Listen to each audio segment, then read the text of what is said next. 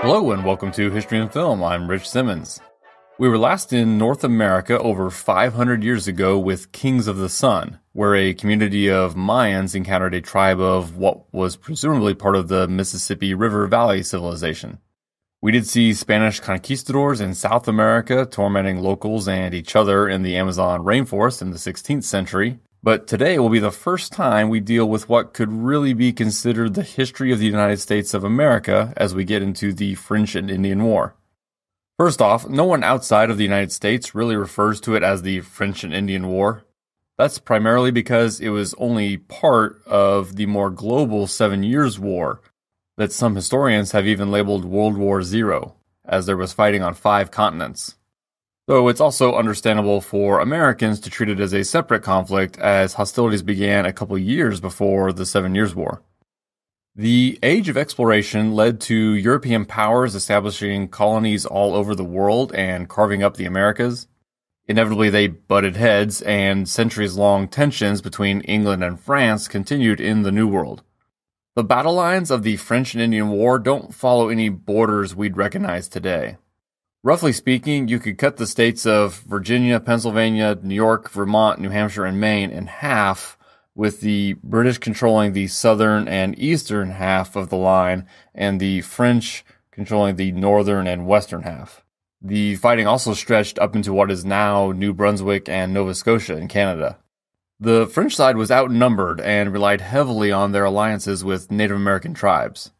Hence, the name of the war is the opponents of the British Army and English colonists, though some Native American tribes did side with the Brits. Territorial tensions in western Pennsylvania became violent in 1754 at the Battle of Jumonville Glen.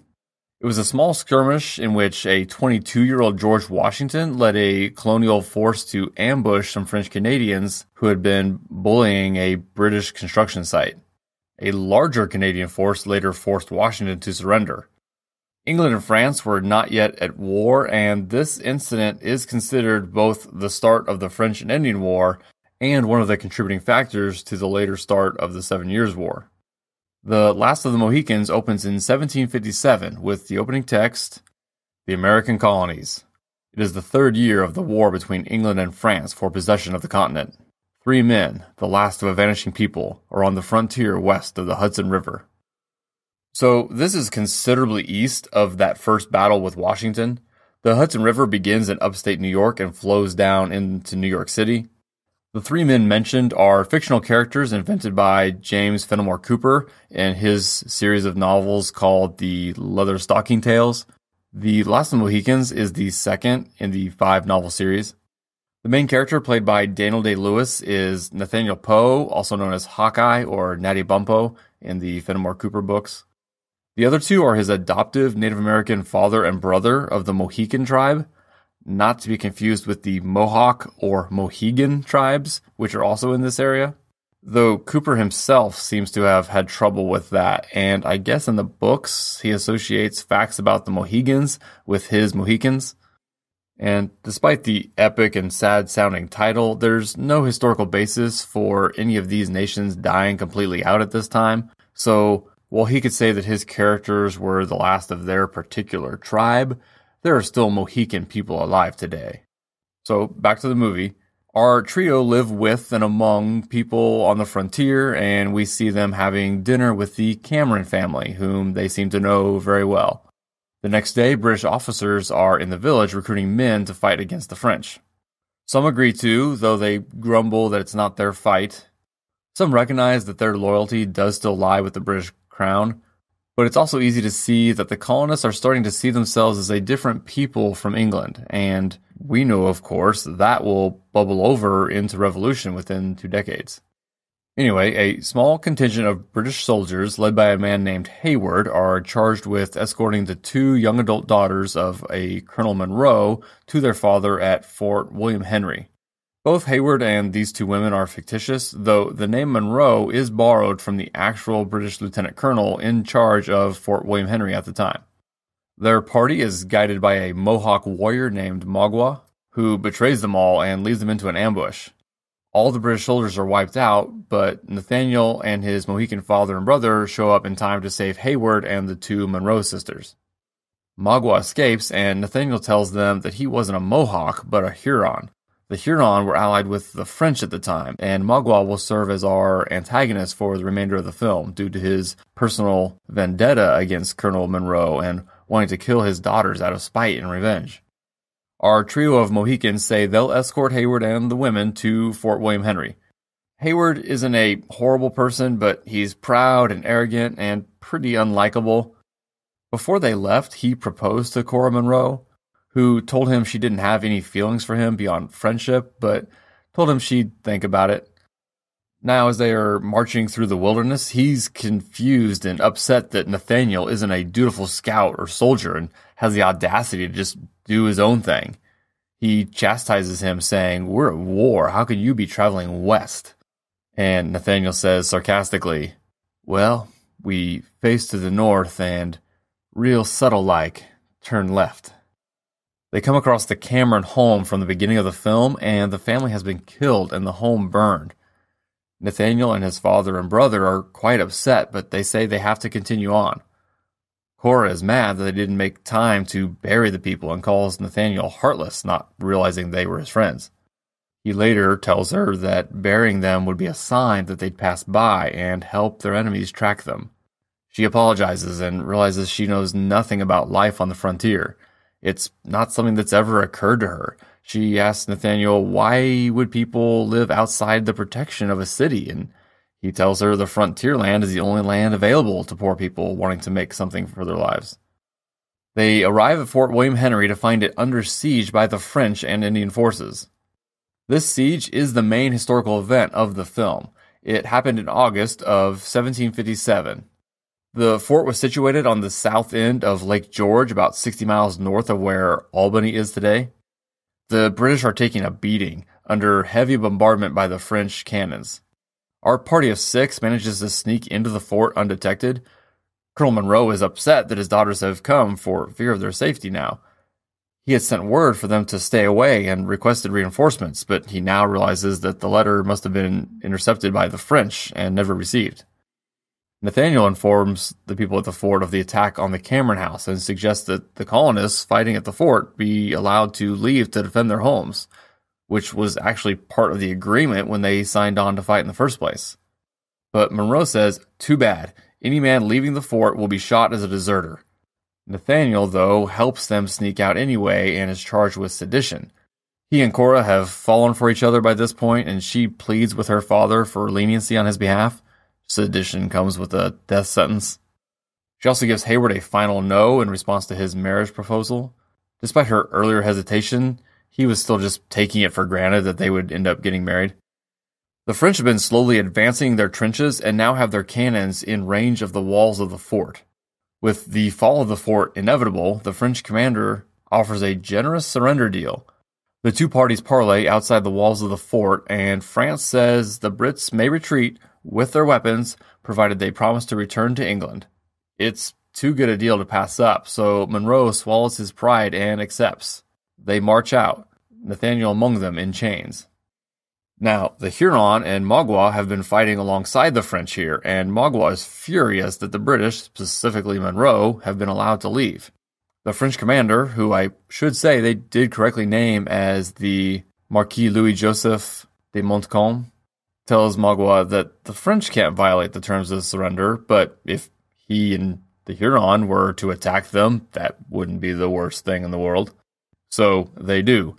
The Huron ambush the retreating British force, attacking them from both sides of the woods along their path. This betrayal of the surrender terms is historical as well. Historians debate whether or not the French encouraged the ambush, but regardless, it did happen. Nearly 200 English were likely killed in the assault, and in real life they were even more handicapped than in the movie. In the movie, they were able to fire back on the Huron, but in reality, while they were allowed to keep their weapons, they were deprived of their ammunition. The incident served to harden the British in their future encounters against Native Americans. In the film, Nathaniel escapes from his shackles during the battle and saves Cora from certain death. The same group of 6 that traveled to the fort together escaped the ambush together. Cora's dad, Colonel Monroe, is killed by Magua, who cuts out his heart and promises to kill his children. We've learned by this point that Magua blamed Monroe for the loss of his own wife and children. The historical Monroe survived the ambush during their retreat, but did die 3 months later in Albany. Our party hides behind a waterfall, hoping Magua and the Huron will pass them by, but when they realize they are trapped and their gunpowder is wet and useless, Nathaniel and his father and brother decide the best course of action is for Hayward and the women to get captured while they escape and follow them. This is where Daniel Day-Lewis shouts his famous line over the roar of the waterfall, telling Cora to just stay alive and that he will find her. His trio then jumps from the waterfall just before Magua's men capture the other three. I don't really get how they knew this was the way to play it. I mean, Magua wants the women dead, but of course it works within the context of the movie here. Magua takes the women and Hayward back to their village. He does want them dead, but plans to burn all three alive and let the village share the victory. Nathaniel tracks them and then surrenders himself to the will of the Huron leader, hoping to convince him that Magua is acting out of self-interest and revenge. The language barrier gets tricky here. Nathaniel speaks English and Mohican. The Huron speak Huron and French. Hayward does speak English and French, though, so Hayward serves as the translator between Nathaniel and the Huron chief. The compromise the chief decides on is Hayward will be returned back to the British, Cora's younger sister will marry Magua, and only Cora will be burned alive. Obviously not the result Nathaniel was hoping for, so he offers himself as a trade for Cora. Let her go and burn me instead, he says, and tells Hayward to translate.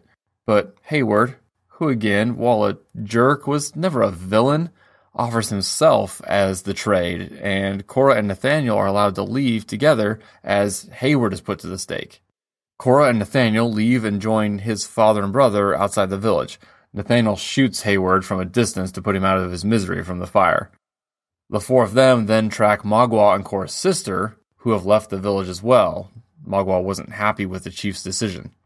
Nathaniel's brother catches up to and fights Magua, but loses and is killed. Cora's sister then jumps off a cliff and kills herself rather than live as Magua's wife. Nathaniel's father kills Magua, avenging his son, and the movie is basically over here, with Nathaniel's father reflecting that with his natural son now dead, he is the last of the Mohicans.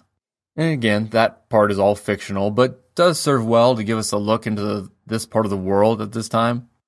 The 7 Years' War, again of which the French and Indian War is only a part, ended in 1763 with the Treaty of Paris. There have been several so-named treaties. Great Britain came out the victor. France conceded Canada and all land east of the Mississippi River. The land west of that will later, of course, be purchased by the United States. Britain also gained Florida from Spain as part of the same treaty.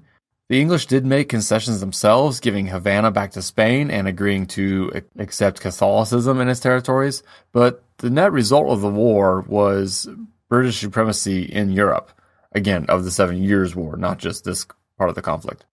The Last of the Mohicans has a 95% on Rotten Tomatoes and won the Academy Award for Best Sound, though it's its score that stands out most iconic today, in my opinion. Elsewhere in the world around this time, 2 years before the story in our film, Lisbon, Portugal was devastated by an earthquake that killed tens of thousands of people. The reign of Catherine the Great in Russia will begin in 1762. And before the 7 Years' War ended, Britain's King George II died at the age of 77. Up to that time, he was the oldest monarch in English history. 4 others have since passed him. He was succeeded by his grandson, George III. Later in his life, George III unfortunately suffered from mental illness, and it's his life we'll look at next week with 1994's The Madness of King George.